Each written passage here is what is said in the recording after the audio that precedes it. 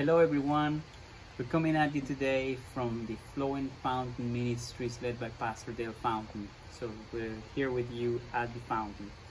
We're so thankful for Pastor Dale and his ministry that reaches out to families in need in the Orlando area.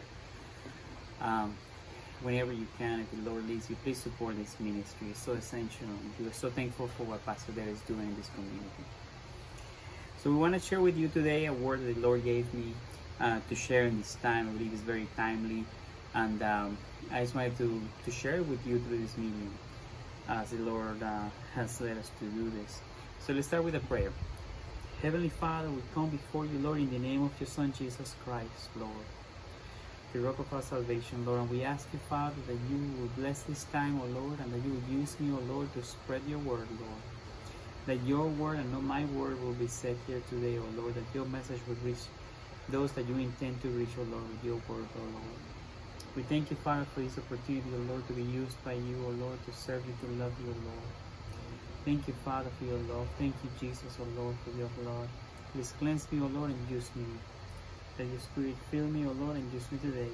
In Jesus' name we pray. Amen. I want to talk to you today about pride. Pride is it's being celebrated right now in the month of June around the world. People are celebrating Pride as a celebration of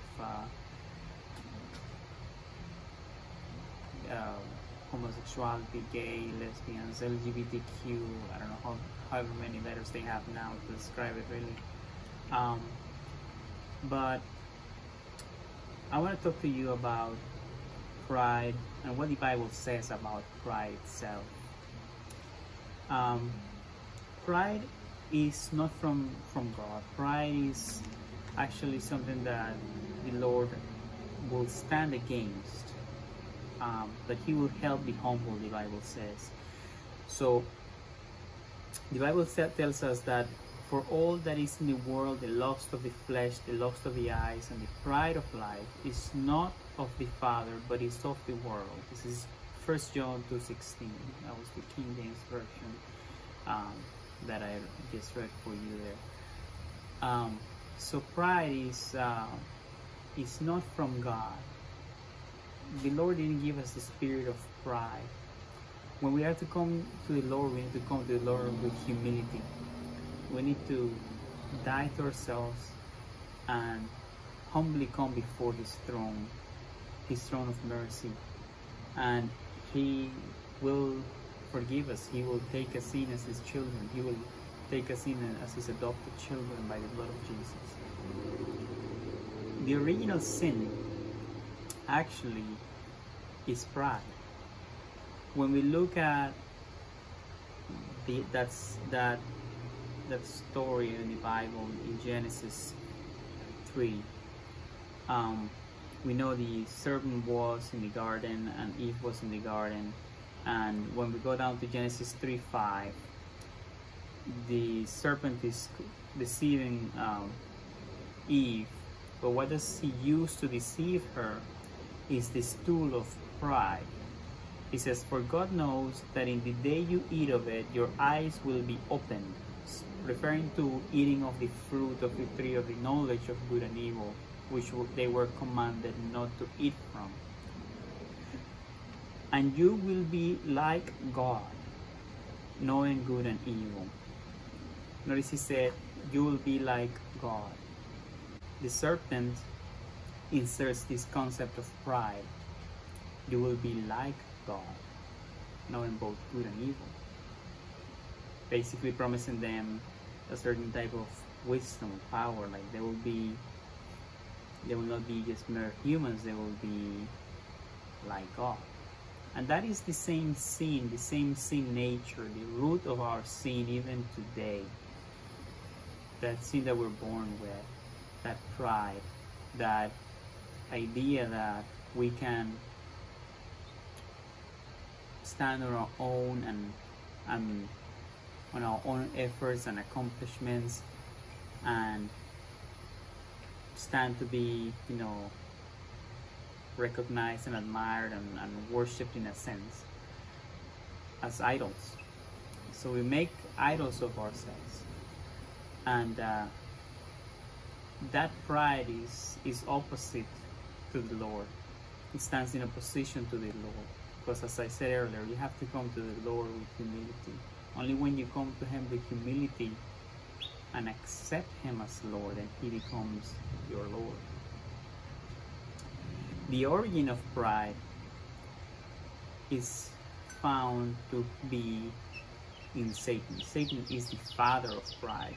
When we read Ezekiel 28, I'm going to read 16 through 17. The verses before this are describing Satan and how he was before his fall, adorned with jewels and so on and so forth.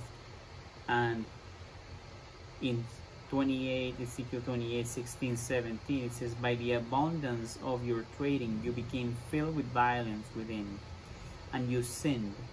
Therefore I cast you as a profane thing out of the mountain of God, and I destroyed you, O covering cherub," referring to Satan in his prior position before his fall as a cherub, "from the midst of the fiery stones." Means that before his fall, Satan was actually close to the throne of God.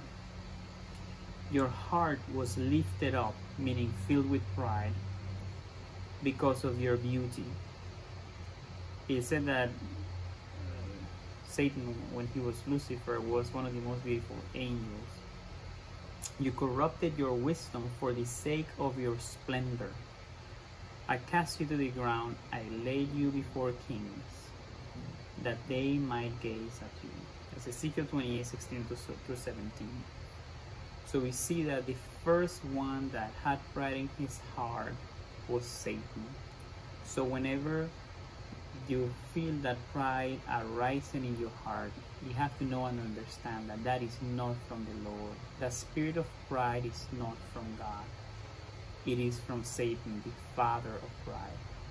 So we are not to follow that spirit of pridefulness. We are to remain humble, die to ourselves, and follow the Lord Jesus in the way He wishes to lead us. Now, sometimes, not sometimes, but the Bible describes now people who are wicked as being through the pride, as being like this. It says in Psalms 10:4, "The wicked through the pride of his countenance will not seek after God. God is not in all his thoughts." That pridefulness separates us from God. It makes us try to do things on our own, glorify our own efforts, seek our own way, our own interests, our own will. And through that, we're separated from the Lord. We're left to our own devices to follow our own will. And as the Bible describes here, the wicked, through the pride of the countenance, they don't seek God. We don't seek God if we are looking after pride, when we're too proud and full of ourselves. And right now, with this pride movement, we see that is happening. These people are standing up prideful because of their sin, with pride of being against the way the Lord created them to be, with pride against what the Bible says about morality and immorality, and proud to make their own rules and live by them. And inevitably living by your own will only lead to eternal damnation. So the thing about it is that Jesus Christ, He is so merciful that even though we have stood pridefully against Him in our rebellion, He is a very merciful God. He is full of mercy and grace and love for His creation. And if we turn ourselves around and come back to Him and say, Father, forgive me, I have sinned against you. He is quick to forgive. He is slow to anger, but quick to forgive. In Exodus 34, 6 through 7, I'm going to read. Moses asked the Lord to show him His glory, and the Lord says, the word says this, the Lord passed in front of Moses, calling out, Yahweh, the Lord, the God of compassion and mercy. I am slow to anger and filled with unfailing love and faithfulness. I lavish unfailing love to 1,000 generations. I forgive iniquity, rebellion, and sin. But I do not excuse the guilty. I lay the sins of the parents upon their children and grandchildren. The entire family is affected, even children in the third and fourth generations. So what the Bible is telling us here is the Lord is full of mercy and compassion and forgiveness. He forgives our iniquities, our rebellion, our sin. But He's also warning us here. He does not excuse the guilty.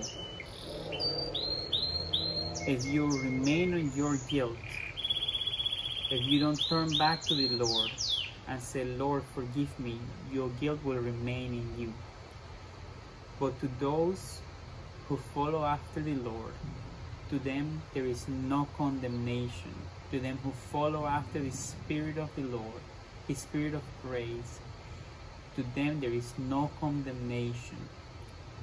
But to those who follow after the flesh, there is damnation. So, I encourage you today, if you have,